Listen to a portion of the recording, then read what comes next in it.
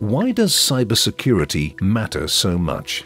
It could be because cybercrime is borderless, affecting a wide range of interests, targeting not only individuals but companies, industries, and governments.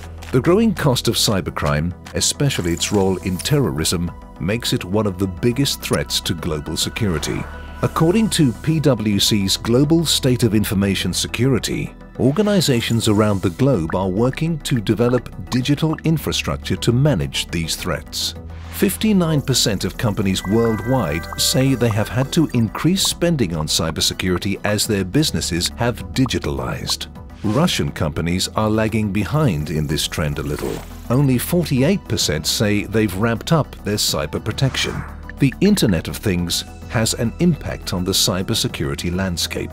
Just less than half of companies worldwide say they will invest in a security strategy dedicated to the Internet of Things this year. But some of the strategy starts at ground level with company workers. 56% of companies worldwide currently require their employees to complete privacy training and assessment. Russian businesses are closely in line with that number. Cybersecurity does more than protect company systems from hacking. It can also give businesses a competitive advantage, boosting their bottom line and building brand trust. But even with an increase in preventative measures, cybercrime remains a hazard.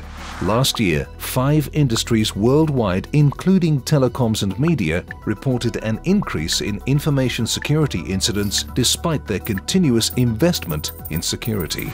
So, as cybersecurity and privacy practices evolve in line with technological advances, what now can be done to better address cyber threats around the world and in Russia?